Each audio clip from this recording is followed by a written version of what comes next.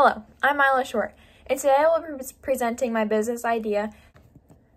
When I was first presented with the task of producing a business that solves a problem, I thought it was going to be easy since a lot of businesses don't actually solve a problem or the customers aren't quite sure what the problem is that they're solving. But after learning more about becoming an entrepreneur, I realized it's not as easy as I first thought. My original idea was to create a food truck that would park on school grounds and offer healthy food options for students in the high school. This would also allow classes such as the culinary and agriculture to get first-hand experience of working for a business. I would also like the agriculture classes to be able to use their freshly farm-grown foods in the food truck to really make sure that this is healthy and good for high school students to be putting in their bodies. The solution would solve the lack of healthy foods given out in high school cafeterias. So many students have complained about the lack of healthy and tasty food given out at lunches. This food truck would give some variety to students on what they could purchase for meals. After gathering information and interviewing potential stakeholders about starting a food truck to benefit schools, it was first brought to my attention that the food sold at high schools is run by the state. My idea would have to get approved by the state level and could set back my food truck business idea. After hearing that, I decided to scratch the idea of putting it for high schools, but keep the idea of keeping healthy foods and open the food truck up for the community, not just students. This would not only help financially, but it would also bring some healthy food options to the people in the area. I would think this food truck would do really well right outside the University of Tampa because most food trucks bring in young customers, and right outside of a college would really help me financially. While gathering my knowledge, I interviewed 3 potential stakeholders. The people I interviewed were a high school student, a high school teacher, and a parent of a high schooler. I asked them 3 basic questions just to get their input on my solution. They all agreed that this is a great and creative way to offer healthy food options for students and even the community. Some concerns they had were mainly about the pricing and making sure that it's good for the community. Because if the food truck was in a low-income community, the pricing couldn't be too high because the customers wouldn't be able to actually purchase the food. But if the food truck was in a high-income community, you still need to make sure the prices are achievable, but they also help you financially. The teacher thought that the food still needs to be tasty, since that was one of the concerns of the high school students. So the community should be able to purchase healthy food options that also still taste good.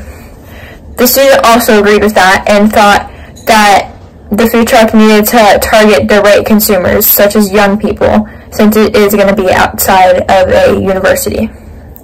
I chose to interview these types of people because I knew they would be potential consumers of this food truck, and those be my potential targeted customers. I did inform all of them about changing my idea to become more of a community-focused business, and they still all agree that this would help solve the problem of unhealthy food options in the area. The most useful lessons I have learned in this class so far are to take action, to gain knowledge, and take up opportunities that are given to you. These lessons have caused me to think more like an entrepreneur. I understand how to do research and interview people. I understand that nothing is going to get done unless you act. I also understand that if you see an opportunity, you must take it and get into the correct mindset. Because if you're in the wrong mindset, you think an opportunity is just a problem that cannot be fixed.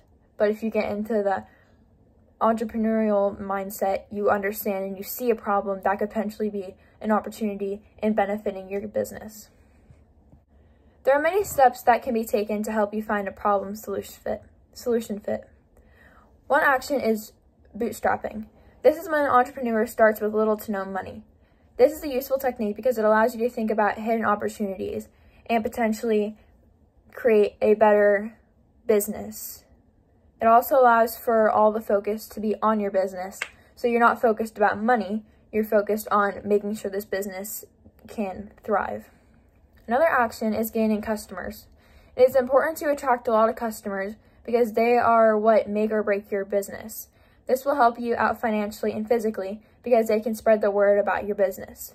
So if my food truck is parked outside of a college, I still want to make sure that the young community can spread the word and also like my business, because they will make or break it and they determine my ultimate success. Lack of money you can overcome, but finding customers is key. Research is another big action. If you learn more about the business you are trying to create, you will eventually find things that you do not think will work and will then make your business better. After finding out that I could not make my food truck for high schools, I researched and found that food trucks in communities make more money, attract more customers, and affect more people. My healthy food will now be accessible for everyone in the community and not limited to just high schoolers. These are my resources.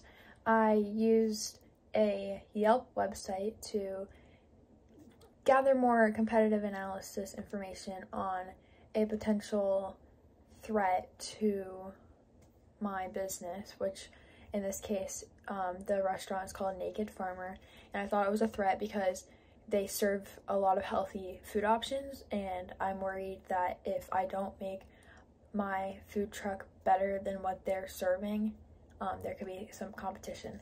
I also researched how to start a successful business, especially in the food truck industry, because it's important to start understanding and learning about how to actually start all of this. And then I also did 3 in-person interviews. One of them was Casey Short, another was Taylor Hicks, another was Kelly Dorr, and those all occurred on September 22nd, 2023.